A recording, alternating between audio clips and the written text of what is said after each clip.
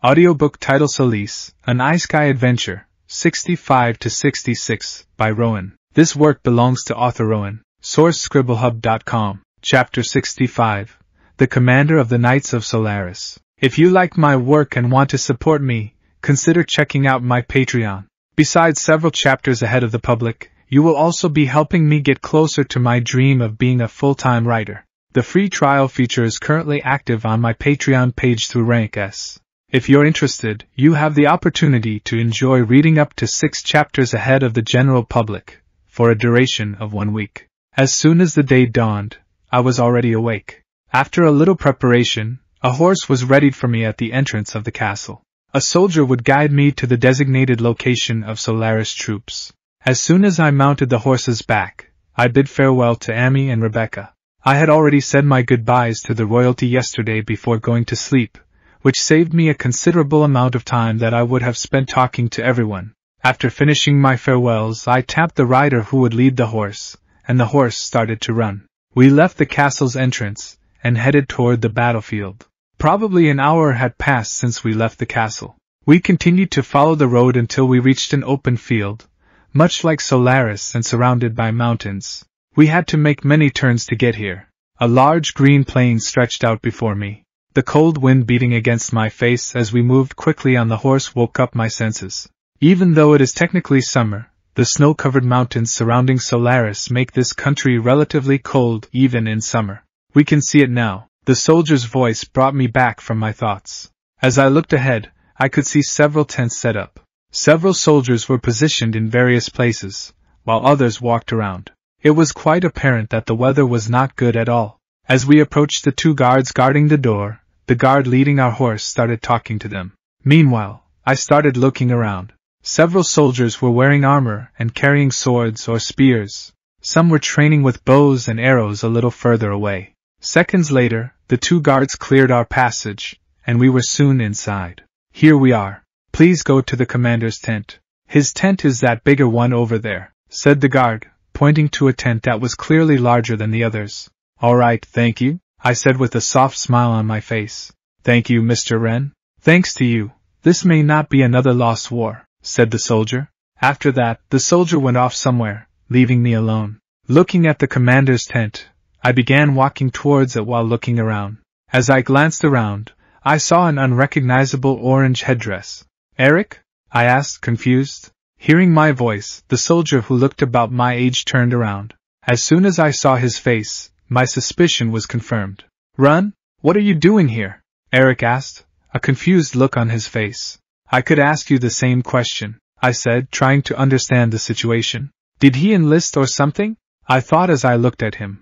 Before I could ask anything else, a male voice echoed from behind me. Excuse me, would you be Mr. Wren? As I turned around, I saw a bespectacled man wearing a uniform without armor. He was looking at me while carrying a notebook in his hand. Both his hair and eyes were black. That's me, I said, raising an eyebrow. Oh, I finally found you, the man said. The commander told me to come get you in case you got lost, said the man, turning around.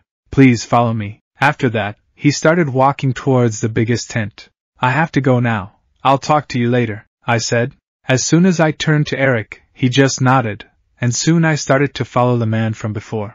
As we walked, I tried to initiate a conversation with the man. It's a pleasure. I think you already know, but my name is Wren, I said as friendly as possible. Oh, I'm sorry for the late introduction. My name is Glenn, said the man, introducing himself with a gentle smile. It's a pleasure, I replied with another smile. After that, the 2 of us made our way to the tent where the army commander would be. As soon as he opened the tent, a huge table in the center caught my attention. Looking up from the table, I saw that there was a map, probably of the place we were in. There were a few men sitting at the table, and they all stopped the conversation they were having as soon as Glenn and I entered. Commander, I brought Mr. Wren, Glenn said. Hearing Glenn's words, a man who was in the center stood up with a smile on his face. With his blonde hair and black eyes, he had a very handsome appearance. He was quite muscular, indicating that he trained regularly. On his cheek, there was a cut giving him the look of a veteran soldier. After standing up, the man walked over to me and asked for a handshake. It's a pleasure, boy. My name is John. I am the commander of the Knights of the Solaris Kingdom, said the man with a welcoming smile. For some reason, the feeling of going to war left my body completely, and my tension suddenly eased, making me more comfortable. Although I found this strange, I decided to ignore it for now. It's a pleasure, sir. My name is Ren, I said in a polite manner as I shook his hand. But contrary to all my thoughts, he grabbed my arm and started to quickly swing it up and down, leaving me bewildered for a moment. Ha ha ha, why all this formality, boy? No one here is good with that. Besides, you must be my daughter's age. Just call me John, said the man with a smile. Although I didn't fully understand the situation, I understood that this man was quite friendly, which made me even more at ease. Understood, John, I said with a smile on my face. Ha ha ha, now that's better, John said, turning to the other people who were looking at our interaction at the table. All right, now that everyone is here, let's start the meeting, said John with a serious expression on his face. My Discord server for conversations and pictures of the protagonists of my works, as well as possible spoilers of my future stories. 4. Chapter 66. The Plan. Next. If you like my work and want to support me, consider checking out my Patreon. Besides several chapters ahead of the public, you will also be helping me get closer to my dream of being a full-time writer. The free trial feature is currently active on my Patreon page through Rank S. If you're interested, you have the opportunity to enjoy reading up to 6 chapters ahead of the general public, for a duration of 1 week. After John's words, the meeting began. First, John talked about the enemies we would face in general, their number, strength, endurance, and their commander. Listening to his words, I could easily see that this would be a difficult battle. Since the commander will usually be at the front of his army, it is unlikely that the gas will spread to that part.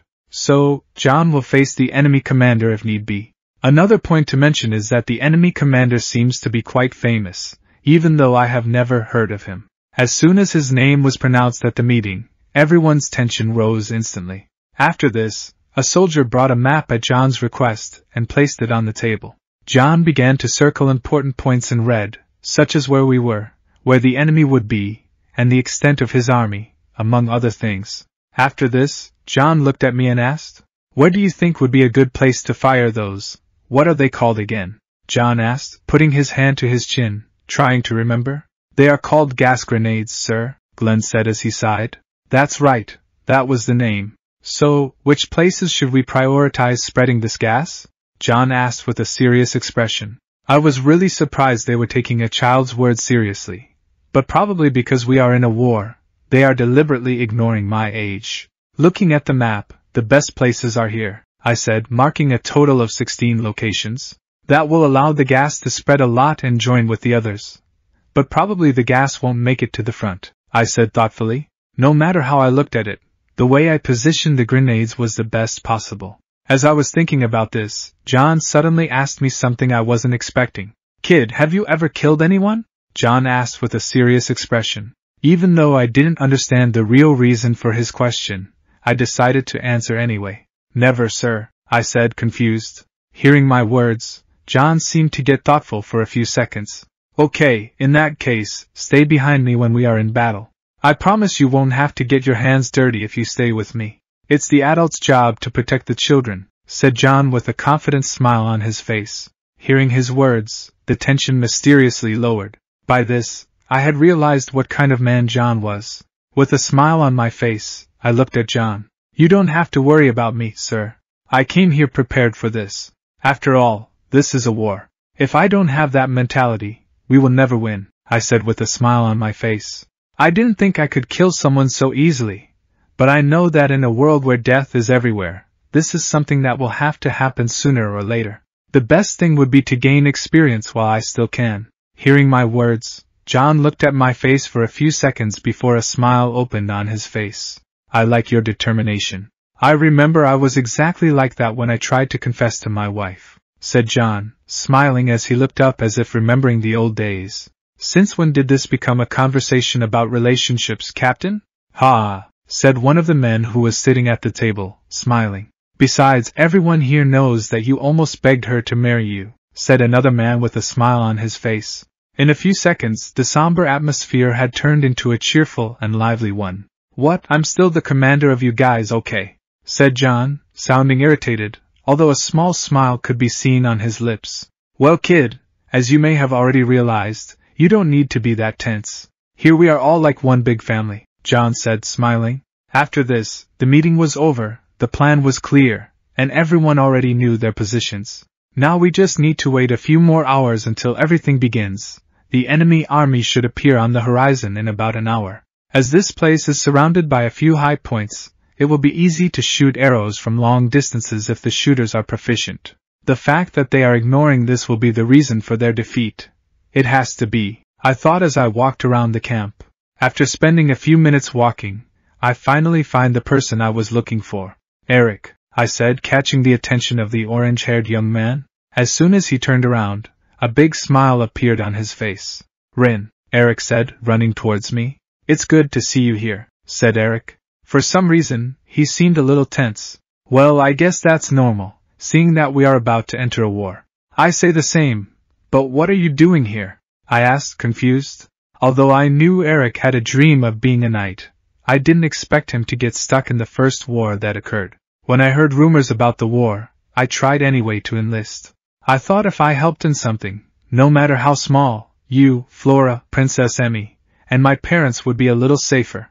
I can't get that feeling out of my chest, that something bad is going to happen, Eric said with a strange expression on his face that made me a little surprised. The two of us haven't even known each other that long, and even then, it was a surprise to know that I was among the people he wanted to protect. But what are you doing here anyway? I saw that they took you to the commander's tent, Eric asked, confused. Well, you don't have to worry so much anymore, I said, causing Eric to raise a confused eyebrow. What do you mean by that? Eric asked. Even though I am still not guaranteed, we now have a way to win this war by having a minimum number of casualties, I said with a serious look on my face. My Discord server for conversations and pictures of the protagonists of my works, as well as possible spoilers of my future stories. 2. Audiobook titled DC Phantom Thief Kid, 36-41 by Sithosk. This work belongs to author Sithosk. Source scribblehub.com. Chapter 36, Batgirl. Never forget what you are. The rest of the world will not. Tyrion Lannister got. Meanwhile, in Wayne Manor's underground, the Batcave, Dick walked in with Alfred through a secret entrance with bags. They were surprised to find someone already in the Batcave. But this person wasn't tall, or even male. Clearly, it wasn't Batman who had returned. It was a young red-haired girl wearing a bat-themed helmet and a tight-fitting black suit with a bat symbol on her chest. She was looking for some information while she sat in front of the huge bat computer. In some ways, she looked more like Batman's partner than the red, green, and yellow-cloaked Robin. She was Batgirl, the new street hero who recently appeared in Gotham as the fourth member of the Bat family. To be honest, she didn't really like the name Batgirl. She wanted to be called Batwoman, even though she had just turned 18 2 months ago. But for some reason, when she first appeared in the newspaper, the media called her Batgirl. Hey Alfred, and Little Elf Boots, you're back. Seeing that Alfred and Dick had returned, Batgirl greeted them. Hey, we agreed not to call me Elf Boots. Dick was not happy with the nickname Batgirl used to call him, and he twitched. Is that so? I don't remember making any agreements with anyone. Maybe when you finally change those childish green boots, I'll think about it. Batgirl spread her hands and said it with a smirk. Everyone in the circus wears these boots. I'm not changing them. Well, yeah, the shape is kind of funny, but that's its charm. Dick raised an eyebrow. I'm glad to see you, Ms. Gordon. Alfred smiled and said to Batgirl. If the GCPD heard his name, they would definitely look at Batgirl carefully because their respected commissioner's last name was Gordon. Moreover, Commissioner Gordon also had a daughter who had recently turned 18, the same age as Batgirl. That's right, Batgirl's real identity was none other than Commissioner Gordon's daughter Barbara Gordon. It seems like you two have been busy today. Would you like some late-night dinner? Looking at the thick files in the Batcomputer in front of Batgirl, it was obvious that he would have to work for a long time, so Alfred suggested. Thank you so much, Alfred. Because of some jerk, I didn't even have time for dinner, and now I'm starving. A surprised expression appeared on Batgirl's face, and she said gratefully, No need to thank me. It's my pleasure. Alfred turned and headed towards the kitchen to prepare some food and coffee for Batgirl and Dick. Meanwhile, Dick placed the bag in a corner against the wall. There was a huge cabinet there with hundreds of small glass cases, each one protected by ultra-strong glass. In the cabinet, there are many items stored, all of which are strange and rare things. There were Two-Face coins, Riddler's cane, Killer Croc's teeth, Scarecrow's mask, Harley Quinn's baseball bat, and many more. These are all items that Batman and Robin have collected from different enemies. Most of them were collected due to some strange collecting addiction, and a small number of special items were put into the GCPD evidence room because they were more dangerous. Batman couldn't trust others to keep them safe, so he took them back himself. Dick took out a white cloak from his handbag and placed it in an empty cabinet case. Batgirl noticed his actions and asked curiously, "I heard you've been having a heated battle with that popular Phantom Thief recently. Is this his cloak? What a strange word you used." Dick couldn't help but comment, "I just heard from Alfred that you seem to have a good impression of Phantom Thief. Aren't you afraid Batman will get angry if he finds out?" Batgirl shrugged. "You know he never likes us to judge criminals based on personal feelings." "Ha ha." Dick gave a strange laugh. "I used to believe that too until I learned about his history with Catwoman." Batgirl was amused by what Dick said. "You know what? I totally agree with you, but..." Batgirl then turned to the Batcomputer, facing away from Dick. "I can actually understand why Bruce would always be soft on Catwoman, especially after seeing her in person once. Wow, she's a smoking hot beauty." As for Phantom Thief, the more he listened, the more uneasy Dick felt. He crossed his arms over his chest, and his face grew serious. "What do you mean?" "Nothing. I'm just thinking, if I told your girlfriend at the Titan Tower about this, would she believe it?" Batgirl smirked, making Dick's eyelids twitch. "I'm just kidding. Don't take it seriously. By the way, did you run into any troublemakers today? Need my help?" Dick asked suddenly. "No need, I can handle it by myself. Honestly, I'm more worried if you need my help dealing with Phantom Thief." Batgirl turned her head to look at the Batcomputer and said with her back to Dick, "You've faced him twice already and still got no useful information. His real name, age, appearance, job, and life history are all blank. There's already one file on him in the Batcomputer's database, and we don't need a second one," Batgirl said. "That's because you haven't fought Phantom Thief yourself. If you have, you'll know how difficult he is to deal with." Dick folded his hands on his chest, with a serious face, and said, "He is very smart, maybe not as smart as Riddler, but he also doesn't have the obsessive-compulsive disorder that the Riddler likes to leave clues for the enemy. It's hard to figure out Phantom Thief's plans. Also, Phantom Thief's disguising techniques are very clever. If it weren't for the fact that I saw him tearing off the disguised mask of William with my own eyes, I might have thought he had shape-shifting powers like Clayface," Dick explained.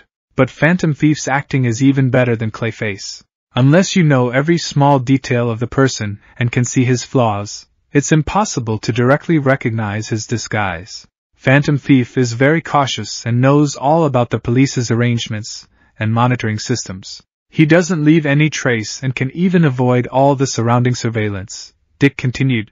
"The only clue we have is that Phantom Thief's identity might be a magician, but there are too many magicians in Gotham, and we don't even know his age. So it's impossible to identify him." Dick shook his head with a bitter smile. "I once asked a professional magician to help investigate Phantom Thief's suspects based on his magical skills, and then I got 20 candidates. But after checking them one by one, I found that none of them could be Phantom Thief." Batgirl slowly became interested as she listened to Dick's description. "Is it really that difficult to deal with this Phantom Thief as you say?" Patreon.com/Sothesque. You can find up to 20 advanced chapters at my Patreon. 8. Chapter 37, Gotham City Public Library. Life moves pretty fast. If you don't stop and look around once in a while you can miss it. Ferris Bueller. Believe me, if you've seen Phantom Thief once, you'll know that I'm not making things up. Dick said this seriously to Batgirl. "Are you sure you can handle it alone? You don't need my help?" Batgirl asked with a questioning look. "I told you I don't need your help. Can we stop talking about Phantom Thief for a moment? What are you investigating right now?" Dick changed the subject. He walked over to Batgirl and looked at the huge screen of the Batcomputer. "Let me see. Garfield Lynn's Firefly?" Seeing the name displayed in the Bat file, Dick asked in surprise. "Yeah, remember when he and that stupid killer moth set fire to the GCPD headquarters? It was me who clearly defeated the two of them, but in the end, the newspaper said it was you and Batman who did it." Hearing this, Dick smiled awkwardly and said, in our line of work, we shouldn't care about fame and credit. As long as the bad guys are stopped, it doesn't matter who did it, right? In fact, it wasn't about Dick and Batman taking credit away from Batgirl that day. Even though Batgirl had already taken down Killer Moth and Firefly by the time they got there, she wasn't in good shape herself at the time. So, the task of taking Firefly and Killer Moth into custody fell to Batman and Robin. Since there were no witnesses to the entire battle, the police and the media only saw Batman and Robin, and they didn't even know what Batgirl had done. With Batman's personality, he wouldn't go out of his way to tell anyone that Batgirl actually caught the criminals. Suit yourself, Batgirl replied calmly. Cough, cough. Dick coughed twice and curiously asked, after that incident, didn't Firefly and Killer Moth get sent to Arkham Asylum? Why are you digging into their old files again? A few weeks ago, a district attorney proposed to reopen the GCPD arson case. He thinks that the psychological analyses of Firefly and Killer Moth aren't clear enough, and that they might have been faked. So they were preparing to transfer the two of them to Blackgate Penitentiary for imprisonment. Batgirl explained. That doesn't sound like a bad thing, Dick said. I thought so too until I received some really bad news yesterday. Firefly escaped. Dick furrowed his brow tightly. How did he escape? What about Killer Moth? Who knows? When a prison guard made his morning rounds, he suddenly discovered that Firefly was missing. There were no signs, and the surveillance didn't catch anything. As for Killer Moth, he's still in prison. Maybe Firefly had a falling out with him. Batgirl shrugged helplessly. I've been tracking Firefly after hearing about this. I hacked into Gotham's entire surveillance system and found over 30 locations where he was spotted. I spent the whole day checking those places, even dealt with several criminals on the streets. I couldn't find Firefly. So, I came back to check the Bat files and look through the Bat files to see if I could guess the possible places he would go from Firefly's past experiences. You know, the information in the Bat computer is much more detailed than the GCPD's database. Dick nodded and suggested, I can help you with some of that. In fact, you can't, Master Richard. At this point, Alfred came over and interrupted him with 2 plates of chicken sandwiches and 2 cups of coffee. I'm sorry to have to remind you, but you still have homework to complete. Alfred is right. A young boy like you who's still in school should go and finish your assignments obediently, or else be careful of Bruce coming back to spank you. Batgirl said it with a sly smile. If you encounter any difficult problems that you can't solve, feel free to ask me for help, she added.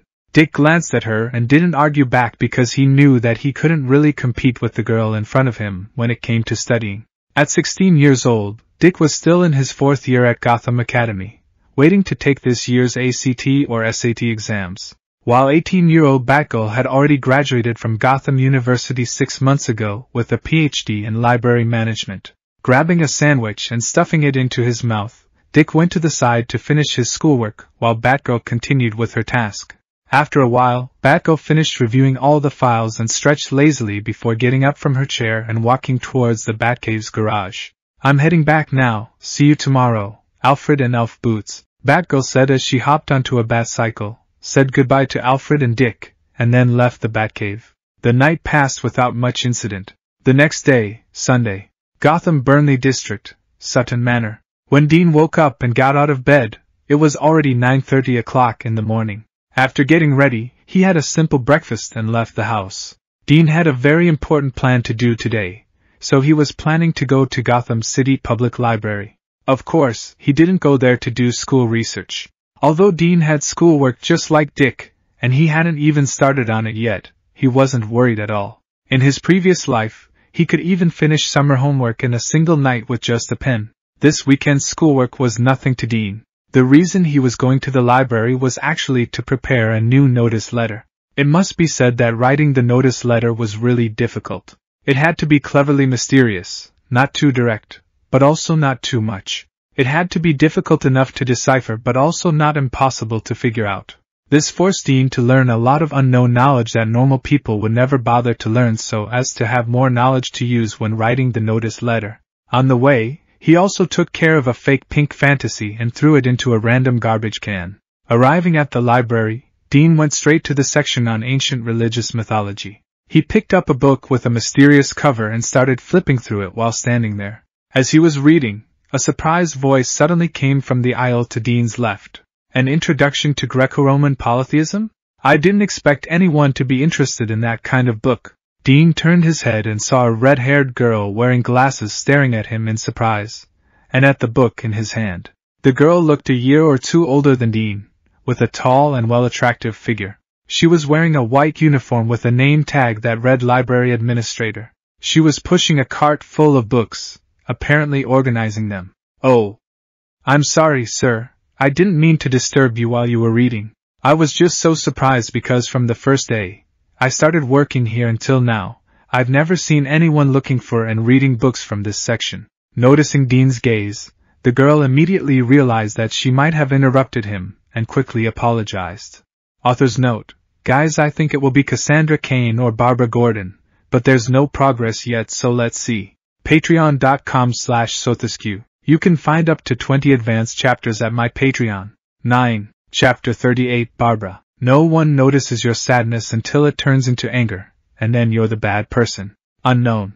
Don't worry, there aren't many people coming to this library in Gotham, and even fewer people are interested in reading boring books. So it's already good that you didn't mistake me for a suspicious robber. Dean spoke calmly as he closed the book and put it back on the shelf. Besides, I was just planning to leave and get something to eat. Dean continued, realizing it was already close to 1:30 in the afternoon. So it's not really a regular mealtime.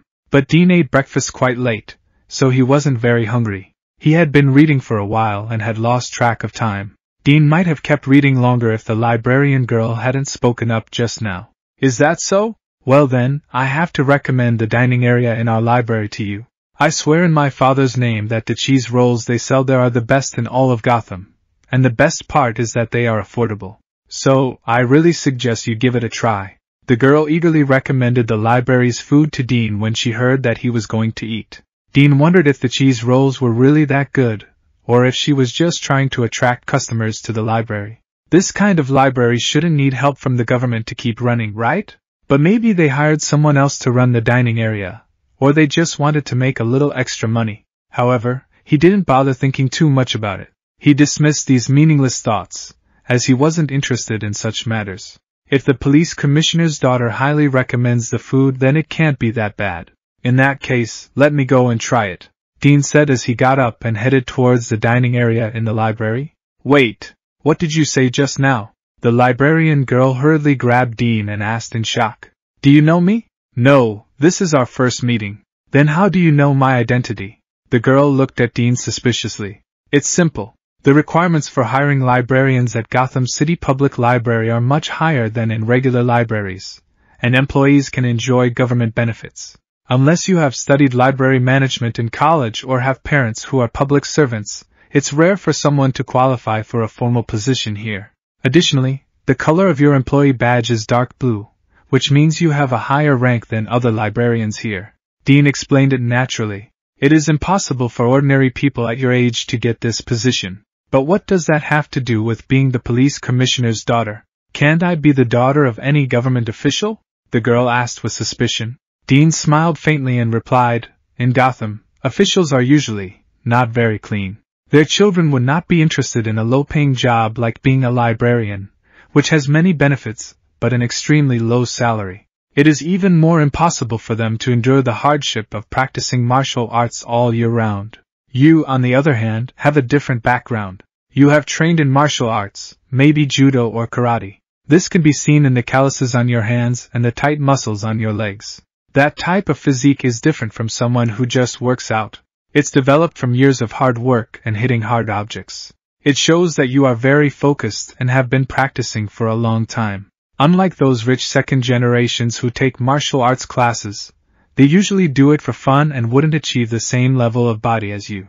Dean continued, especially in the world of DC Comics, if any wealthy or official second generation member seriously learns martial arts, it's 100% sure that they will become a vigilante or superhero.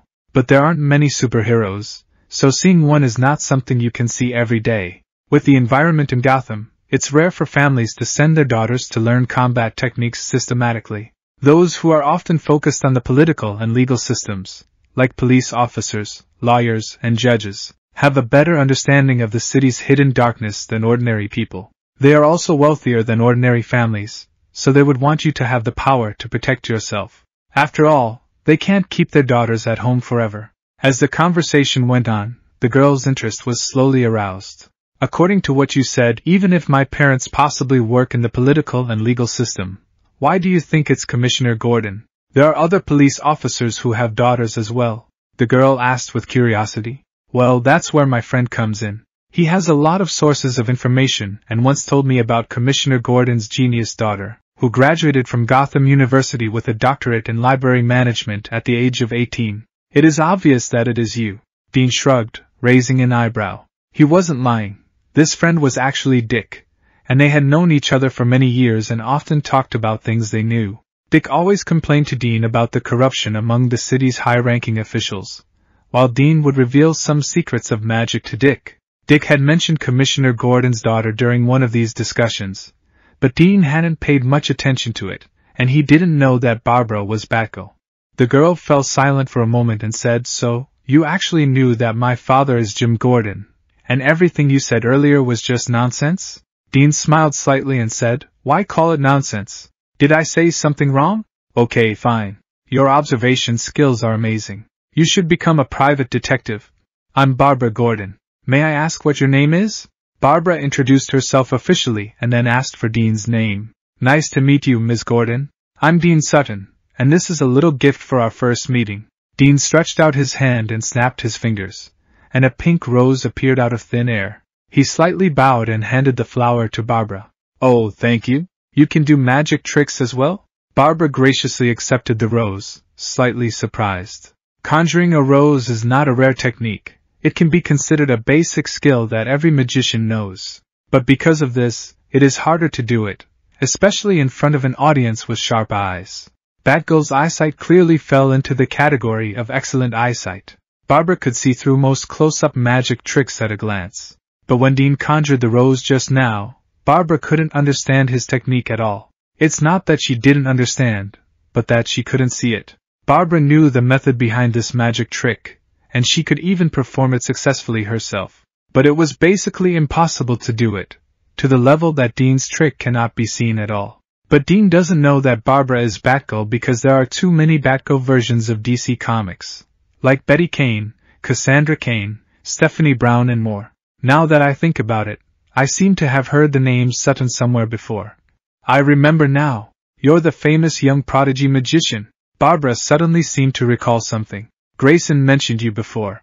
Wait a minute, you said your friend told you about Commissioner Gordon's daughter? Could it be? Yes, you guessed right. My friend is Dick Grayson. Dean admitted it frankly. Patreon.com/Sothesque. You can find up to 20 advanced chapters at my Patreon. 7. Chapter 39. Dragon's Egg Ruby Necklace. If you don't share someone's pain, you can never understand them. Nagato, Naruto. Gotham City Public Library, dining area. It's hard to imagine why a library would have a dining area. Who would be hungry while reading here? It is very common for a library and a coffee shop to be together, as it's more in line with the normal habit of reading and having coffee at the same time. When Dean first entered the dining area, he found the surroundings surprisingly nice. Although there weren't many customers eating here, the whole place was very clean and tidy. The decor was simple and looked like that of McDonald's. In fact, compared to a restaurant for new customers, Dean felt that this place was more like the cafeteria of the library. There were obviously more people wearing librarian uniforms than those who came to read books, which may also be the reason why the meal time has passed.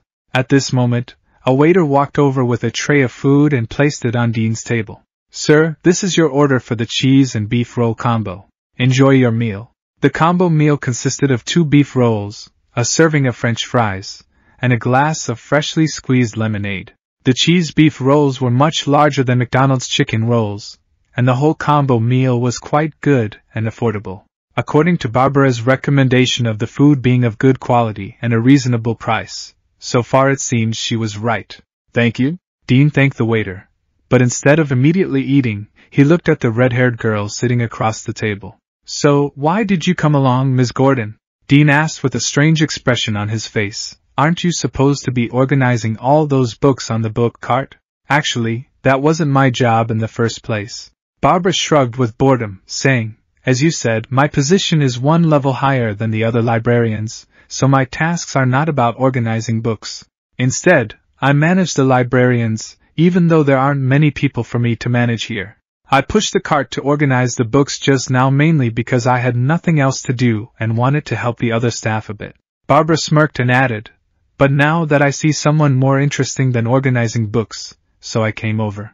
Wow, I'm flattered, Dean exaggeratedly replied. You probably won't believe how famous you are. When I was still a student in school, almost every female classmate dreamed of having your autographed photo. Even though I was too busy preparing for my thesis for early graduation and didn't have the time to pay attention to magic shows or anything like that, I still constantly hear your name from time to time. Barbara's face was serious.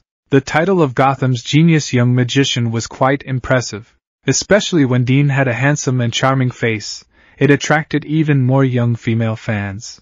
If this was the case at the Gotham University where Barbara was, it's easy to imagine how terrible it would be at the high school Dean himself was in. Dean couldn't remember how many girls wanted to date him, but he had always rejected all of them. Whenever on Valentine's Day, Dean's locker or drawers in school would be filled with piles of confession letters, flowers, and chocolates, which had always been a source of distress for him. This situation also made the boys at school generally unfriendly towards Dean, so he usually only hung out with Dick.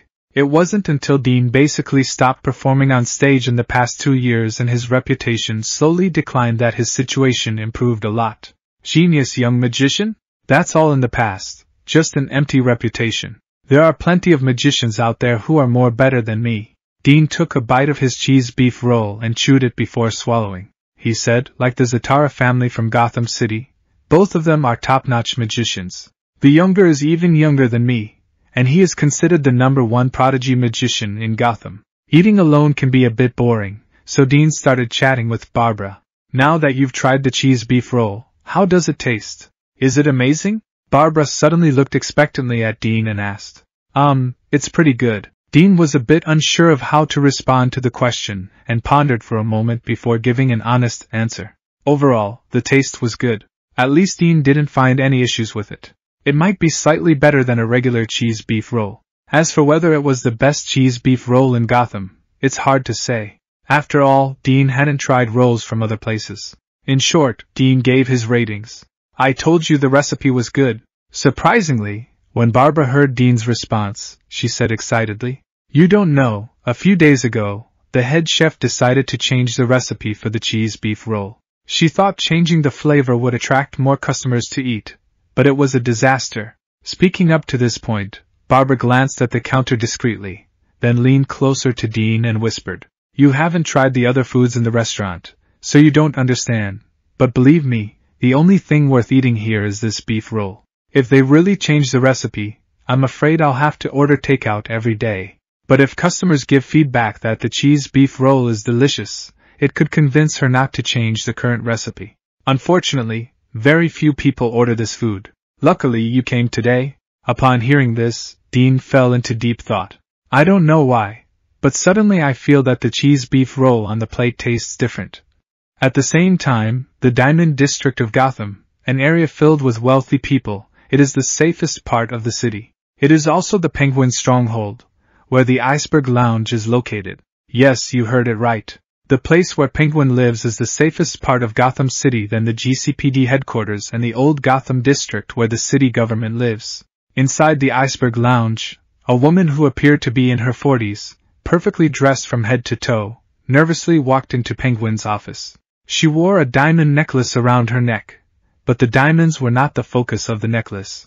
Instead, they played a supporting role. The real treasure was a huge oval-shaped ruby, the size of a palm, hanging from the necklace, a priceless gem. In the office, Penguin sat alone at his desk, looking at her with a smile on his face. Welcome to the Iceberg Lounge, Mrs. Chandler. What do you want from me, Oswald? Mrs. Chandler took a deep breath, mustered her courage, and coldly asked, Don't be so rude. I never asked my men to capture you. I simply had them invite you over. Penguin still maintained his smile, his gaze fixed on Mrs. Chandler's chest. I have to say, you've taken good care of yourself. I remember you're over 60 now, yet you still look so young. It seems those legends about the dragon's egg ruby necklace maintain your youth is true. Seeing Penguin's gaze focused on her necklace, Mrs. Chandler's expression immediately changed. Save it, Oswald. I will never let you take it away. You misunderstand me too deeply. I'm a businessman, not a criminal. Why would I want to take away your most beloved necklace? Penguin shook his head slightly and looked like he was ashamed. Mrs. Chandler, your necklace is one of Gotham's most famous treasures, yet it has never been publicly exhibited. So many people can only imagine what it looks like. Don't you think it's a pity? What are you trying to say? Mrs. Chandler said coldly. I just believe that the people of Gotham have the right to see this city's treasure with their own eyes. Penguin smiled lightly and kindly said, so I've decided to hold an exhibition soon, and I hope you can agree to exhibit this dragon's egg ruby necklace. Patreon.com/Sothesque. You can find up to 20 advanced chapters at my Patreon. 7. Chapter 40. Breaking News. Be the change that you wish to see in the world. Mahatma Gandhi. Gotham City Public Library, dining area. In the middle of a casual conversation with Barbara, Dean finished his cheese beef roll combo. A news broadcast suddenly interrupted the Big Bang Theory that was currently playing on an old hanging television in the cafeteria. This is Gotham Channel 7, I'm your host, Rasai White, and we have a breaking news report. At this moment, we are interviewing in front of one of Gotham's oldest families, the current matriarch of the Chandler family, Mrs. Evelyn Chandler. Just an hour ago, Mrs. Chandler announced some exciting news. She has decided to publicly exhibit the Chandler family's heirloom, the dragon's egg ruby necklace, which has been passed down through the Chandler family for centuries. This is the first time the Chandler family has agreed to exhibit this necklace to the outside world. It is rumored that a total of 130 diamonds are placed around this necklace to set off the huge ruby hanging on it. This treasure is said to have the power to keep one forever young. Many people believe that Mrs. Chandler, who is in her 60s, looks at least 20 years younger than she looks because of wearing this necklace. It is not known whether it is true or not. Upon hearing this breaking news, Dean's heart moved, and he seemed to look at the TV by accident as he lifted his head. Barbara also turned her head to watch the TV, and the two of them made the same movements at the same time, although Barbara's movements were perhaps a bit faster. So this is what they mean by girls can't resist the attraction of jewelry? Dean looked at the back of Barbara's head and thought to himself. In other news, the Phantom Thief, who has been very active in Gotham recently, has committed crimes twice in a row. Why did Mrs. Chandler decide to exhibit the dragon's egg ruby necklace at this time? Now let's switch to the live scene of the press conference. As soon as the news anchor, Rasai White, finished speaking, the TV screen switched to a bustling square. There were numerous reporters surrounding Mrs. Chandler, and cameras were flashing non-stop. Mrs. Chandler, you've always been against publicly exhibiting the dragon's egg ruby necklace. What made you change your mind? A familiar blonde female reporter squeezed her way to the front row and raised her microphone to ask Mrs. Chandler. This reporter was none other than Vicky Vale. She was indeed Gotham's most famous star reporter, and she was always seen on almost every hot topic in Gotham. There's no particular reason. It's just that after growing older, I've come to realize many things that I was obsessed with in my youth. Mrs. Chandler spoke calmly. Her expression was comfortable, as if these words were truly from her heart. The dragon's egg ruby necklace is not only a family heirloom but also a treasure of Gotham. While I can't go against my ancestors' wishes and donate it to a museum, I believe that all the people of Gotham have the right to see this treasure with their own eyes. So, Mrs. Chandler's eyes flashed with a hidden strangeness, but she quickly covered it up. I decided to invest with the Copperpot family to hold a grand exhibition at the Natural History Museum. The exhibition will run from March 1st to the 15th, and all tickets will be sold at a 30% discount during the exhibition. As soon as her announcement came out, the audience was in an uproar.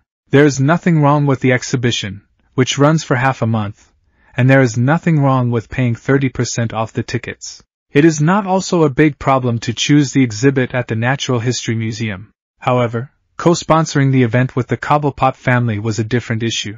The Cobblepot family was considered an old wealthy in Gotham and used to have a higher status than the Chandler family. Unfortunately, their former glory had long faded, and the Cobblepot family now only had Oswald Cobblepot. Everyone knew he had another identity, a chilling one. Penguin. Why would Penguin co-sponsor an exhibition with the Chandler family? Mrs. Chandler, Oswald Cobblepot is currently under investigation for alleged money laundering by authorities.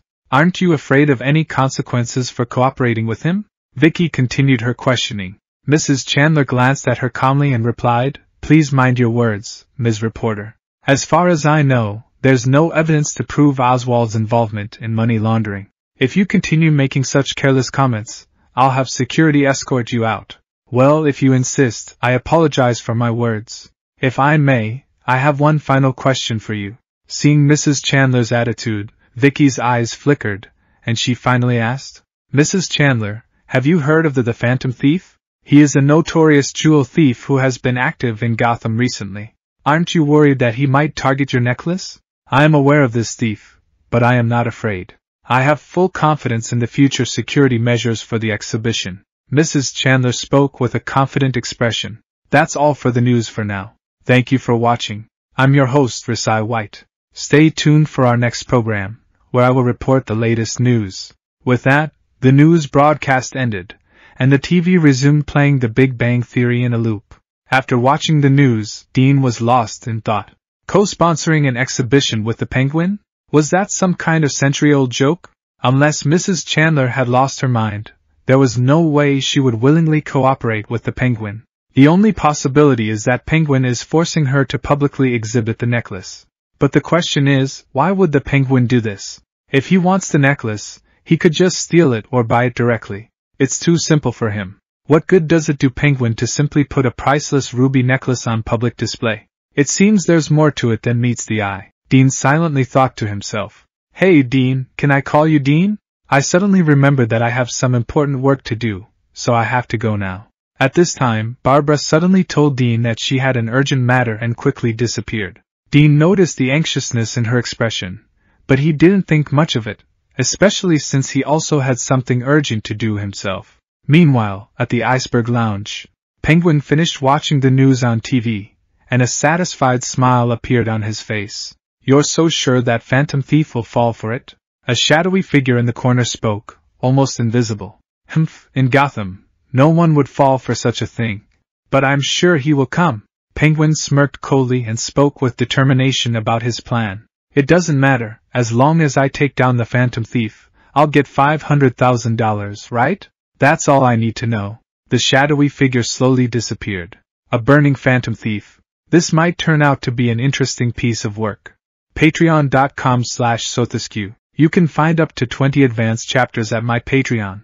6. Chapter 41. The Third Notice Letter. Next, Wayne Manor Batcave. Batgirl rode her bat cycle into the Batcave. Meanwhile, Alfred was discussing something with Dick. "Hey, Alfred Elf Boots, it looks like I came just in time. What were you guys talking about?" Barbara took off her helmet and greeted them. "Welcome back, Miss Gordon," Alfred replied with his usual warm smile. "Hey Barbara, are you still investigating the Firefly's escape?" Dick asked. "Not for the time being. I still haven't found the location of Firefly. This is very unusual. In a city as big as Gotham, he can't move outside without leaving any clues. Someone must have hidden him. Who would have the time to hide a pyromaniac lunatic?" Hearing this, Dick rubbed his chin and muttered to himself. Barbara shook her head and said, "I don't have a clue yet. There are too many suspects, and it's going to take forever to find out who hid him." "So, what brings you here today?" Dick looked at Barbara strangely. As the daughter of the Commissioner of Police and a librarian, Barbara usually kept a low profile and didn't visit the Batcave unless it was necessary. "Well, I saw some interesting news not long ago." Barbara told the news she had seen and added her own thoughts. "Partnership with Penguin to hold an exhibition? That's a stupid idea. Even if Mrs. Chandler were really old and unstable, she wouldn't make such a decision. There must be something fishy behind this." Barbara confidently said, "I think it's probably Penguin who started this. He wanted to use the exhibition to attract someone's attention." After listening to Barbara's words, Dick's expression became strange. "When did you become so interested in the Phantom Thief? Didn't I tell you not to get involved in this?" Dick observed Barbara warily. "But last time, you said that if I face Phantom Thief in person, I would know what he was capable of. I really want to face this Phantom Thief right now." Barbara shrugged her shoulders, raised the corners of her mouth, and said, "Besides, you have already failed to catch the Phantom Thief twice. This time Penguin is likely to make a lot of noise. I think it is necessary to give you some help. So if Phantom Thief really wants to steal the Dragon's Egg ruby necklace, then I will get involved." At this time Alfred, who was next to him, interrupted and said, "Miss Gordon, It's great that you are willing to cooperate with Master Richard. We were discussing this matter just now. That's not for you to decide, Alfred. Barbara and I have clear and different responsibilities, and the Phantom Thief is mine. She just needs to focus on her own neighborhood. Dick said it in a hurry, curling his lips unhappily. Wow, it's so rare to see you get emotional. Where did our smart and agile Wonder Boy go? Barbara exaggeratedly covered her mouth and exclaimed with wide eyes. Humph! Dick snorted and turned his head away. Barbara was amazed by his reaction and turned to Alfred, saying, Alfred, do all boys in their teenage years act like this? I can imagine how difficult it must be for you. Hee. Alfred chuckled mysteriously. Sometimes, Master Richard does some things that give me a headache, but compared to Master Bruce in the past, he is already a very good-behaved child. Hearing this sentence, Barbara's eyes lit up instantly, and she immediately asked, what did Bruce do before? Dick on the side still kept turning his head and sulking, but his ears visibly moved. Seeing that both kids were eager to hear old stories, Alfred began to reminisce. When Master Bruce was 15 years old late at night, Chandler Manor.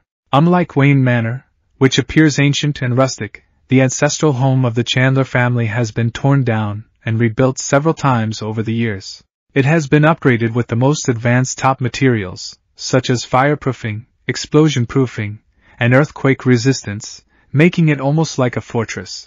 On the other hand, Wayne Manor remains the same old house from 100 years ago, with even some of the wooden parts even smell musty. However, the inside decorations of both manors are quite similar, focusing on a low-key and ordinary aesthetic.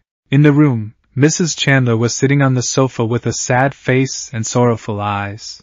Compared to when she was in front of the camera, she seems to be more than 20 years older now, and the necklace she often wears around her neck has disappeared. Madam, what did Oswald exactly do to you? Did he steal your necklace? An old housekeeper asked, standing before Mrs. Chandler, his eyes filled with sadness and anger. Even if you don't tell me, I can guess that Penguin wants to use you as his revenge tool. He has no idea what that necklace means to you. He's just a shameful thug, a robber, a murderer. He has damaged the reputation of the Cobblepot family. We cannot let him manipulate us. Enough. Mrs. Chandler suddenly became agitated. What can I do? Your curses won't change anything. Oswald's decisions have never changed. When he came to me, I had no other choice. I apologize, madam, for my outburst. The old butler sighed. I'm tired. You may leave now. Mrs. Chandler closed her eyes, her voice calm. Soon, the sound of the door closing echoed through the room. The old butler stands silently at the doorway for a while before finally walking away. Wait! Not long after, Mrs. Chandler suddenly came running out and stopped him. What do you need, madam? The old butler immediately bowed and asked. I have thought about what you said earlier, and you're right. We cannot let the Penguin manipulate us. Mrs. Chandler places a hand on the old butler's shoulder, determination on her face. Arrange a car and a driver for me immediately. I'm going to the GCPD to seek help from Commissioner Gordon. Upon hearing her decision, the old butler becomes excited and quickly turns around to make the necessary arrangements. Not long after, the old butler began to feel that something was off. The madam had a look of worry earlier. How did her mood change so quickly? And I didn't hear the sound of the door opening just now. Most importantly, Mrs. Chandler's face seemed younger? The more the old butler thought about it, the more he felt that something was wrong. When he quickly turned around to check, there was no trace of Mrs. Chandler in the hallway, and there was also no sound when the door was opened and closed. Madam! With a loud bang, the old butler hurriedly rushed back into the room. Mrs. Chandler was startled by the sudden return of the old butler. She was about to scold him when her attention was drawn to something on his left shoulder. What is that on your left shoulder? Mrs. Chandler asked curiously. Hearing her question, the old butler instinctively turned his head to look. There, a white card was tucked into his collar. Trembling, the old butler took the card off. On the card were written a few lines, with a cartoon head drawn in the bottom right corner. If 20 multiplied by 3 equals 4, then I will visit at a non-existent time. When Mars has passed its 10th day and night, following the guidance of Caesar, I shall come to claim the blood-stained egg. Sincerely, Phantom Thief. Author's note. Guys, if we reach 500 Power Stone or someone solved or deciphered this recent notice, I will post 3 chapters tomorrow. This notice is quite difficult, especially the first line. Patreon.com/Sothesque. You can find up to 20 advanced chapters at my Patreon. 8. Audiobook titled DC Phantom Thief Kid Chapter 42 to 46 by Sithosk. This work belongs to author Sithosk. Source scribblehub.com. Chapter 42. Difficulty. The best way to get started is to quit talking and begin doing. Walt Disney. A few days later, Phantom Thief's notice reappears. Can he continue to write his own legendary tale after successfully completing 2 perfect crimes? What's the difference between a thief and a phantom thief? Looking at the Phantom Thief's 2 crimes, the first one was where the stolen tears of an angel were successfully returned and are now displayed in the art museum. The second one was where he stole the fake-made pink fantasy, providing key evidence to expose the underground money laundering operation. This makes us wonder, is Phantom Thief really guilty? In these days, some citizens of Gotham have been influenced by Phantom Thief's actions, with some even forming their own fan clubs. There are also people who dress up like the Phantom Thief and participate in street parades, only for the GCPD to catch them. This means that a trend of admiring the Phantom Thief is silently rising in Gotham. Whether this situation is good or bad, we do not know. Why does Phantom Thief steal? According to psychological experts, there are rumors that the exhibition of the Dragon's Egg ruby necklace is organized by the infamous Oswald Cobblepot, also known as Penguin, in order to exact revenge for the Phantom Thief disrupting his money laundering business. And the pink fantasy incident is the battle between Phantom Thief and Penguin. Real or fake? Let's wait and see. Slam. GCPD Headquarters, Commissioner's Office. Jim Gordon angrily slams a few newspapers on the desk, his face dark as if it could drip water. Calm down, Jim. Why are you getting so worked up over nothing? Beside him, Harvey Bullock calmly tries to console him. Phantom Thief is just going to return whatever he stole anyway. Or the thing he stole was something worthless like a glass bead. It hasn't caused any real economic damage to anyone. I think we don't need to put so much energy into him. Just send a few new officers over to show that we're paying attention. Harvey, how can you say something like that? As soon as Jim hears Harvey's careless words, his expression becomes even more unpleasant. Do you even know what I'm worried about? The Phantom Thief has only appeared for a short time, and already people are imitating him right now. They're just imitating his clothes. But who knows if in the future someone will steal in order to further imitate Phantom Thief. As the commissioner of the Gotham City Police Department, Gordon actually has his own separate office and doesn't need to be around the frontline detectives. However, Jim himself started as a detective, and he wants Gotham City to change at least a little bit. So even after becoming commissioner, he remains in the GCPD building and always rushes to the front lines whenever there's a case. This is also something that many people don't understand. Why would Commissioner Gordon personally handle a simple theft case and pay so much attention to the Phantom Thief? Yes, the Phantom Thief follows his own set of codes, but what about others? Could people be using the Phantom Thief's name to extort and deceive others? Never underestimate the moral bottom line of Gotham people. That was something you told me before. Jim stared at Harvey with wide eyes. No matter if the Phantom Thief returns the stolen items or not, he is still a criminal. And when citizens start idolizing a criminal, that's the beginning of the chaos. Don't tell me you've forgotten everything that happened over a decade ago. We can't let a criminal have a huge public influence again. Faced with Jim's emotionally charged outburst, Harvey gave an awkward grin and apologized quickly. All right, I admit you have a point. I have realized the problems with Phantom Thief's growing influence, but should we discuss something else now? Harvey took out a piece of A4 paper with the contents of the Phantom Thief's latest letter on it, and placed it on the table with a serious expression. Tomorrow is the first day of the exhibition. If we can't decipher the notice on this today, then we'll have to guard the exhibition tightly for 15 straight days. The GCPD doesn't have the resources to waste this much money. Jim knew Harvey wasn't making things up. There were too many criminal activities in different districts of Gotham, and many police personnel were needed everywhere. In all of Gotham, the total number of police officers of different types exceeded 30,000, but even after being evenly distributed across all precincts, there wasn't enough manpower. Currently, they are not too busy, but the entire Gotham had only about 1,000 police officers who could be dispatched, and only a small number of those were elite detectives. These 1,000 officers had to be ready to assist in any serious cases that might happen somewhere. It was impossible to call all of them to deal with the Phantom Thief. It was particularly important to decipher the notice in advance,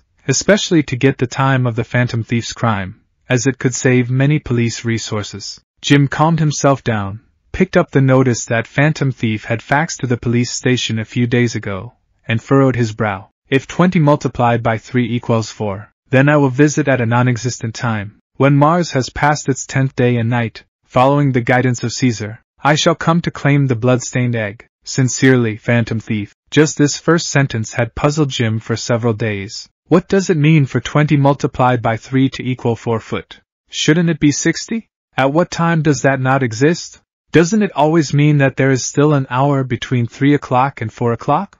And what about following the guidance of Caesar? Does it mean that the Phantom Thief has traveled through time? Or has Julius Caesar traveled through time? Could Julius Caesar appear out of nowhere to guide the Phantom Thief? Except for the last sentence, which is about the dragon's egg ruby necklace. The rest of the lines seem like they have 9 out of 10 blocked with just one hole open.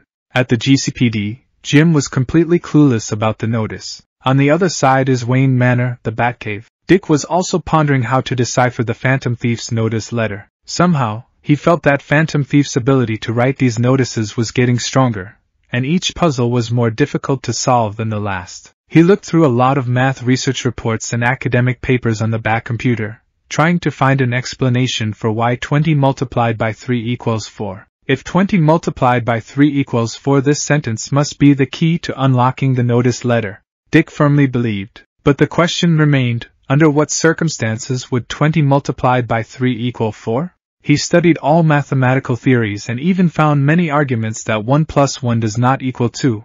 But he couldn't find any logical explanation for why 20 multiplied by 3 equals 4. There were only 2 possibilities. First, Phantom Thief made a mistake. But that was clearly impossible. After ruling out all the possibilities, Dick arrived at the final truth. It's not a mathematical problem at all. At the same time, at the Gotham City Public Library, Barbara looked at the content of the notice, and a glimmer of excitement quietly appeared in her eyes. Author's note: give me Power Stone so that we can reach heaven. Patreon.com/Sothisk. You can find up to 20 advanced chapters at my Patreon. 5. Chapter 43. First day of the exhibition. Hurt me with the truth but never comfort me with a lie. Urza Scarlet, Fairy Tale. The sentence that reads, 20 times 3 equals 4, is what most people notice when they look at Phantom Thief's notice letter. They think that if they can figure out this sentence, they will be able to figure out all of the notice's clues. However, Barbara had a different perspective. When she couldn't figure out why 20 multiplied by 3 would equal 4,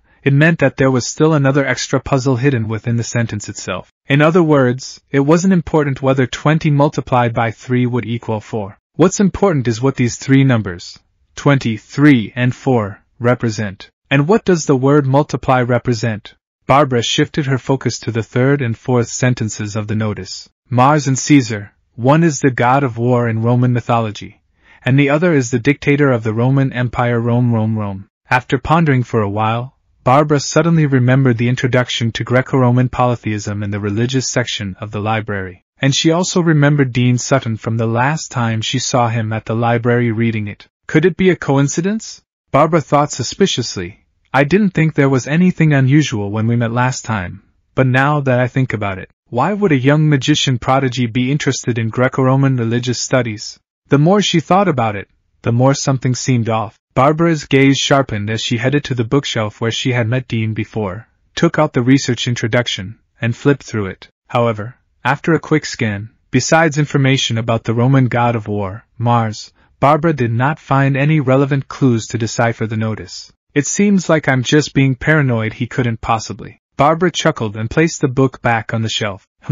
Just then, the corner of Barbara's eye caught sight of another book on the shelf. The Negative Impact of the European Church on Cultural Development. On March 1st, the first day of the Dragon's Egg Ruby Necklace exhibition. The exhibition venue was the Gotham Natural History Museum. This was the city's biggest museum, with 13 exhibition halls that all connected to each other, each with 5 floors and dozens of large exhibition rooms. Mrs. Chandler's necklace was placed on the top floor of the Central Cultural Exhibition Hall. Today, there were more visitors to the museum than usual. In the past, there were almost no visitors. Now that it has only been open for 2 hours, it has already shown signs of a huge crowd. It's unclear whether it was because of the Dragon's Egg Ruby necklace due to its fame, and everyone wanted to see what it looked like, or if it was because they wanted to see how Phantom Thief would steal the necklace. Over 200 undercover officers from the GCPD kept close watch around the cultural exhibition hall, monitoring every visitor who came. Inside the exhibition hall,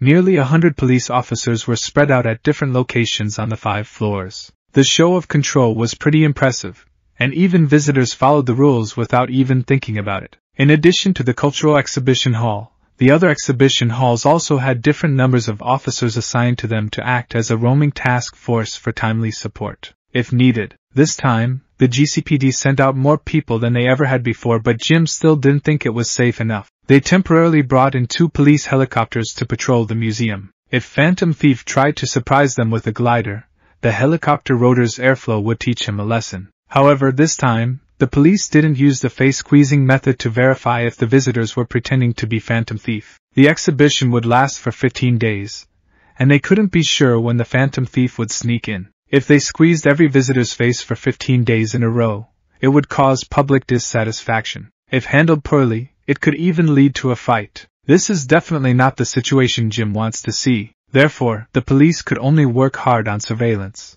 At this moment, a beautiful young redhead girl walked into the Natural History Museum. As she entered the square, she spotted a familiar figure wearing a cowboy hat leading a patrol team. "Hey, Harvey." Barbara walked over and greeted Harvey. "Oh, hey, Barbara. Are you here to visit your Uncle Harvey?" Harvey turned around and smiled happily when he heard Barbara's voice. He had known Jim for many years and had watched Barbara grow up. For some reason, he was still single, and deep down, he might have considered Barbara his own daughter. "I'd love to humor you and say yes, but I'm sorry, that's not why I'm here. I came for one purpose only, and that is to see Phantom Thief," Barbara teased playfully, blinking her eyes. "Hush!" Suddenly, Harvey made a gesture to silence her and exaggeratedly said, "Be careful, don't let your dad hear your words. He's so sick of Phantom Thief. It's driving him nuts." "Don't worry, Uncle Harvey. I know very well how much my dad hates Phantom Thief. I suspect if he wasn't afraid of being reported for disturbing the quiet at night, he would spend the whole night criticizing Phantom Thief." Barbara chuckled in amazement. "Anyway, I'm going to go to the exhibition and see what Phantom Thief wants to steal, so I won't bother you to continue patrolling." After separating from Harvey and others, Barbara's mischievous and cute smile vanished in an instant, replaced by seriousness and determination. She calmly took out an earphone and put it on, and a slightly eager voice came through. "Have you entered the museum?" "Obviously, yes." At the same time, in the senior year classroom of Gotham Academy, Dick wore a pair of earphones in his ears. He was having a hidden conversation with Barbara, and he was doing it in the middle of a class. Gotham's private high school was relatively open-minded and did not exactly restrict students from using electronic devices. It was normal to see students wearing earphones and using phones, tablets, and even laptops in class. As long as the students believed that these devices improved their learning efficiency, they were allowed. However, the condition was that when the teacher called on you to answer a question, you had to be able to provide an accurate answer instead of being clueless. Otherwise, it would be seen as a disrespectful attitude towards learning, and your electronic devices would be confiscated on the spot. Therefore, Dick's wearing earphones in the classroom didn't draw much attention. He kept his voice very low, just enough for Barbara and himself to hear, while everyone else around couldn't hear what he was saying. Even Dean, who was sitting in front of him, couldn't hear his voice with his ears. But the interesting thing is that Dean also wears an earphone on his left ear. Author's note. Patreon.com/Sothisk. You can find up to 20 advanced chapters at my Patreon. 4. Chapter 44 Suspicion. Even if we forget the faces of our friends, we will never forget the bonds that were carved into our souls. Yuzuru Otanashi, Angel Beats.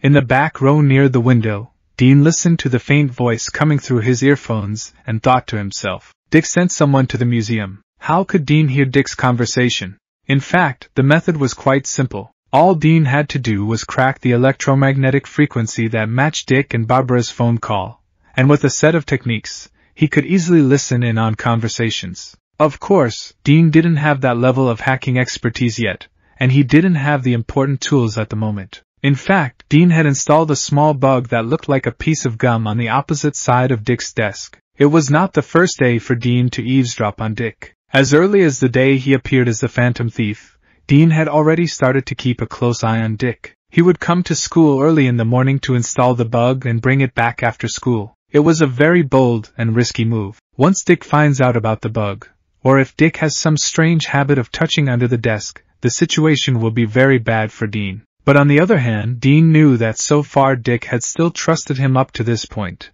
and over the years of knowing each other, Dean had never seen Dick check under the desk. Even if Dick accidentally found the bug, Dean could come up with a prank with sticky gum to gamble his way out, although it would be difficult. In short, Dean thought it was worth the risk to learn about Dick's secret life as Robin, even if there was only a small chance that he could learn something useful. As it turned out, Dean was more right in his bet. Who was Dick talking to, Alfred?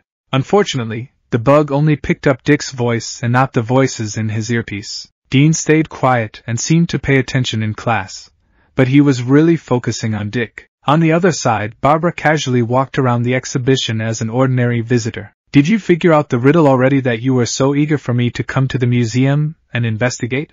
Barbara quietly asked Dick. I've only deciphered one part. Dick paused for a moment, then answered. When Mars has passed its 10th day, it means that Phantom Thief will move on March 11th. Mars, the god of war in Roman mythology, is the origin of the word March. After past its 10th day, it means exactly 10 days, which is March 11th. Barbara wasn't surprised that Dick had deciphered this line, as she had also deciphered it, and even more than what Dick had solved. You know that Phantom Thief won't move until the 11th, so why did you ask me to come on the first day? Don't you know how busy I am with work every day? Dick twitched the corners of his mouth as if he had never been to the library. He pretended not to hear and continued. I've fought with Phantom Thief twice before. Although he waits until the set time, it doesn't mean that he will only come to the scene at that time. Phantom Thief's every move is fast and accurate, with a strong purpose, and his escape routes are all planned, which shows that he is very familiar with the location. This much information can't be learned in just a few hours. Dick said earnestly, I'm sure Phantom Thief starts observing the target location several days or even weeks before he takes action. Today is the first day of the exhibition and also the first day that GCPD has settled in a large area. The Phantom Thief is likely to observe the police positions from this point. You might be able to find some clues.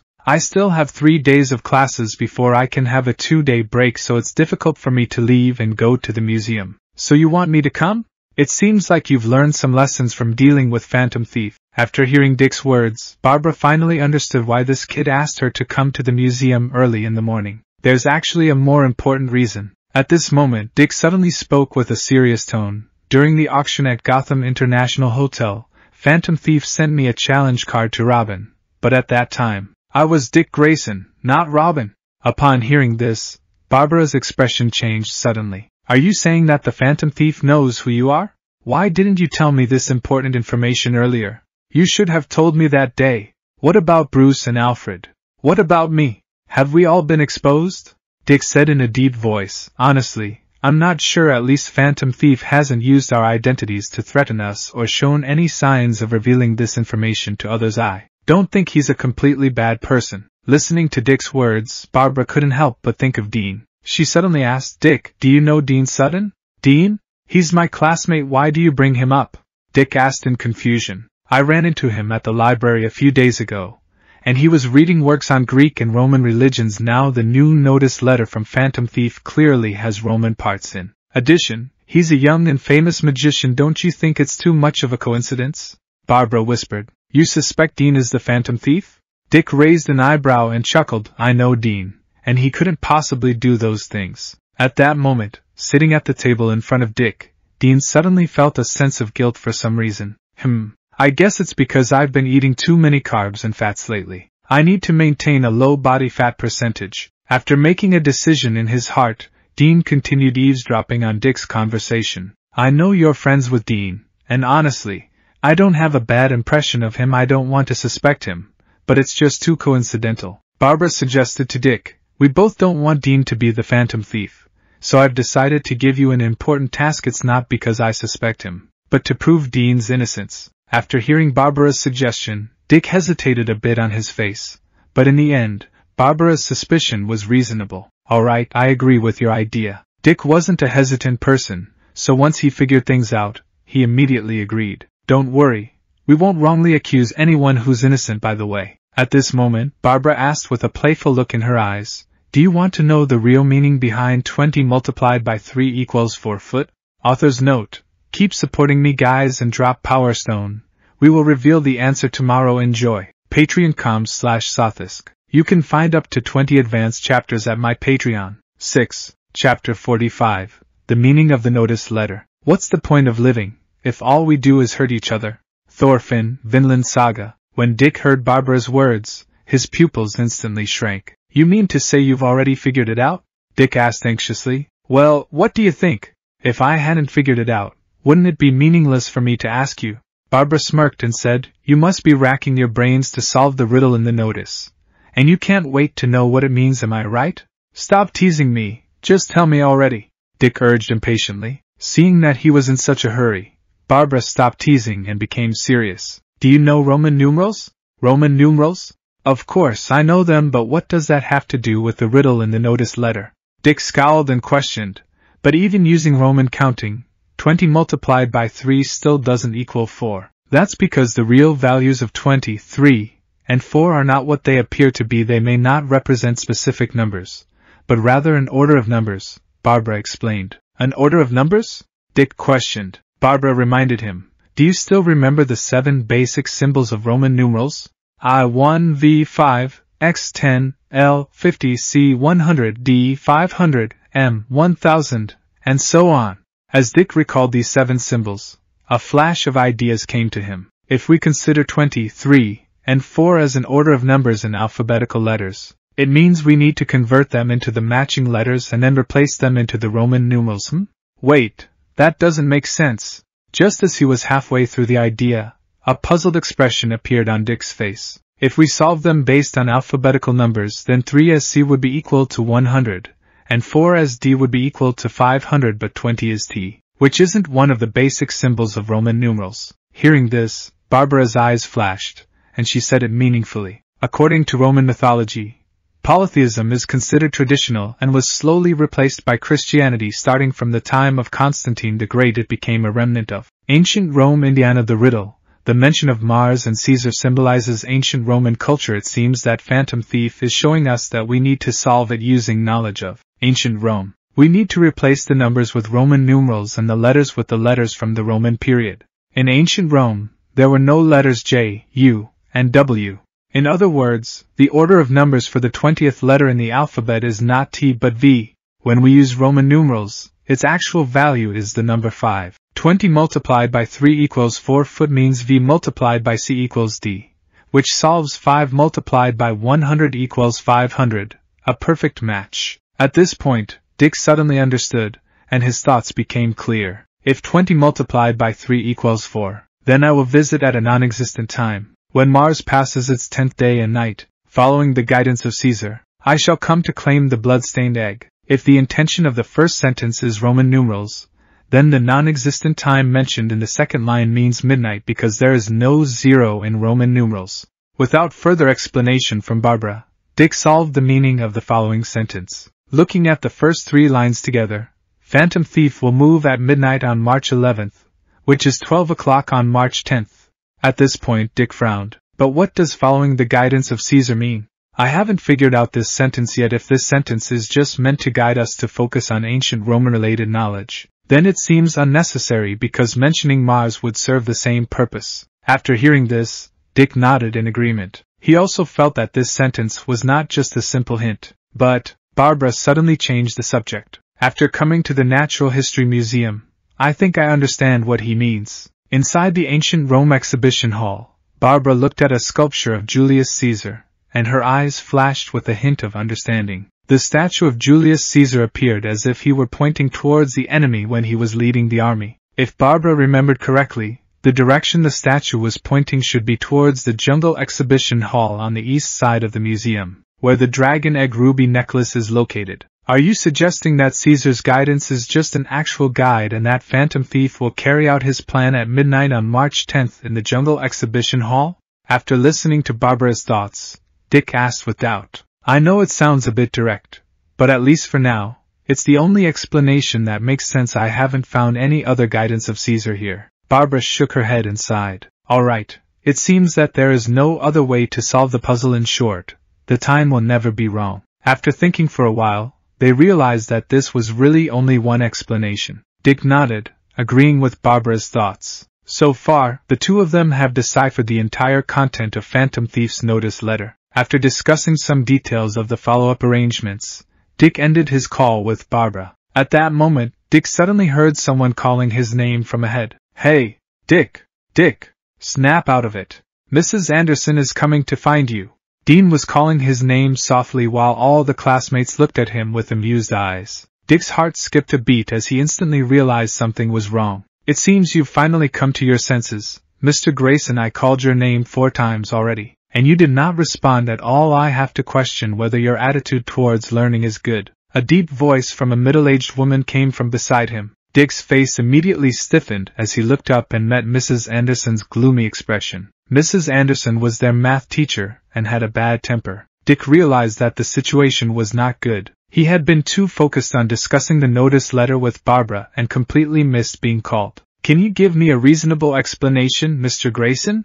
Mrs. Anderson asked slowly and deliberately, her eyes filled with pressure. Dick's face broke into a cold sweat as he forced a smile and said, "Mrs. Anderson, I was just listening to your class and got completely immersed in the world of mathematics until a few seconds ago." Mrs. Anderson stared into his eyes without any expression. "What you said can only deceive yourself, not anyone else. I think I'll have to confiscate your earphones now, and if you get distracted again, I'll have to talk seriously with Mr. Wayne about your education." After finishing speaking, Mrs. Anderson took away Dick's earphones without any further words and returned to the stage. Author's note: help me guys reach heaven and keep sending me power stones, winky face. Patreon.com/Sothisk. You can find up to 20 advanced chapters on my Patreon. 2. Chapter 46. The Riddler. Next. Humans aren't made perfectly. Everyone lies. Even so, I've been careful not to tell lies that hurt others. Light Yagami. Ha ha ha ha ha ha. As Mrs. Anderson left, Dick heard a burst of laughter around him. He knew that his classmates were laughing at him because his earphones had been taken away. Luckily, he had just finished his call with Barbara,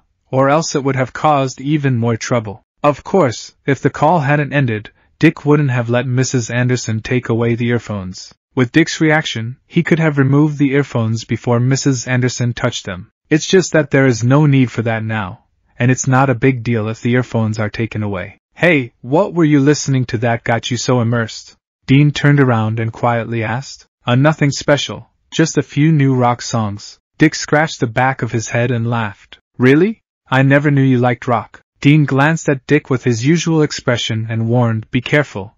Mrs. Anderson has her eyes on you." After speaking, he turned around and sat straight. No one noticed that there was a chewing gum-like object in Dean's hand. That's right. While Mrs. Anderson was taking away Dick's headphones, Dean quietly took back the bug stuck on the back of the table with lightning speed. He had almost heard the entire conversation between Dick and Barbara. From his suspicions about his own identity to the solving of the notice letter, Dean already knew everything. The only downside was that he couldn't hear Barbara's voice, so he couldn't be sure who he was talking to. In any case, it must be one of Batman's people, either the butler Alfred or the Batgirl, whose true identity is still unknown. In short, they have already started to suspect me as the Phantom Thief, and Dick's level of suspicion towards me is not too deep, which means the person he was talking to is the one who truly suspects me. But they probably don't have any evidence to identify me. They are still just guessing otherwise. Dick's attitude wouldn't be like this. Dean thought to himself, in their next move, they will surely try to test me. Meanwhile, deep inside Arkham Asylum, in a cell with heavy iron doors tightly locked and high-strength iron bars added to the windows, 2 men, one tall and one short, sit facing each other. The tall, skinny man's hands are handcuffed to the table, restricting his movement. He's also wearing orange inmate clothing. Clearly, he must be a mentally ill criminal who's been imprisoned here. What's strange is that there is no number written on his inmate clothes. Instead, there's a mysterious question mark symbol drawn on it. Sitting opposite him was a short, chubby man with a long, pointed nose, dressed in a tuxedo and holding an umbrella cane. In Gotham City, there's only one person who fits this description. Penguin, Oswald Cobblepot. In the dimly lit cell, the faces of the 2 men are barely visible, giving off a sinister and terrifying vibe. An indescribable chill affects the entire room, which makes the two fully armed guards disguised as nurses standing at the door shiver. Well, Nigma, any idea? After a long time, the Penguin was the first to speak, mentioning a name that would surely strike fear into the hearts of every Gotham citizen. Edward Nigma, standing at 6 feet 2 inches tall and 35 years old, is a highly intelligent supervillain suffering from a severe mental illness. He is extremely narcissistic about his own intelligence, and enjoys using his high IQ to manipulate others. But rather than being called by his real name, he prefers to be called a Riddler. Not long ago, Penguin visited Arkham Asylum to visit the Riddler. At first, the people in charge of the asylum didn't want to let in another notorious criminal. However, all the necessary government documents were in order, so the institution had no reason to keep him outside. The condition was that he could only enter alone, and without any personal belongings. At the same time, he had 2 prison guards nurses, who were always with him and never left his side. When Penguin came face-to-face with the Riddler, he asked him a few questions,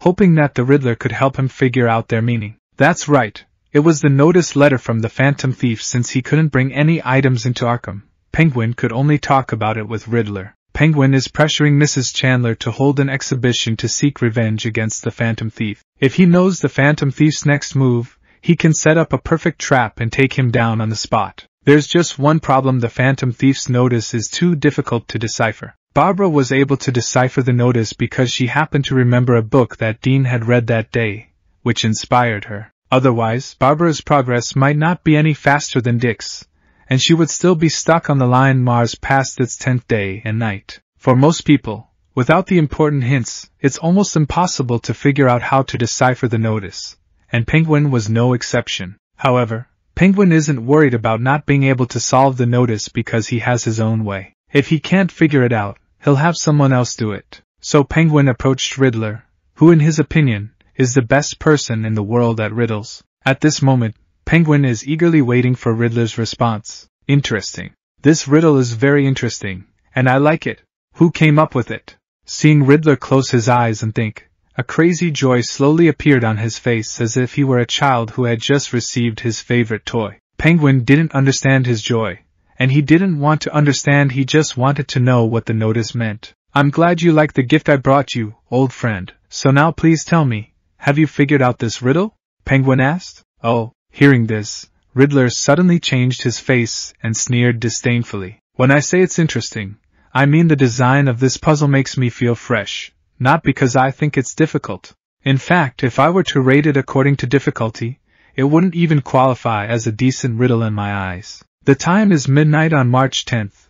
The location if it really is the Natural History Museum, and if I'm not mistaken, it's the Jungle Exhibition Hall. The Riddler quickly revealed all the answers to Penguin. I won't bother explaining the reason to you, Oswald, as I know you don't care. Penguin grinned and said, you're still as smart as ever, I only need the result, the process is not important. I'm glad to see you today, old friend, but visiting hours are over, so I have to go now. Wait! Riddler stopped Penguin and fixed his gaze on him, asking, tell me, who is this person? He calls himself Phantom Thief, a thief who likes to show off. Penguin turned slightly and replied with his eyes with a hint of killing intent, which fell into the eyes of Riddler, but it was not directed at him. You don't need to take this person seriously, Nigma, because 10 days from now, you won't have the chance to meet him again. Author's note: keep supporting me guys and drop Power Stone. We will reach the heavens someday. Enjoy. Patreon.com/Sothisk. You can find up to 20 advanced chapters at my Patreon. 1.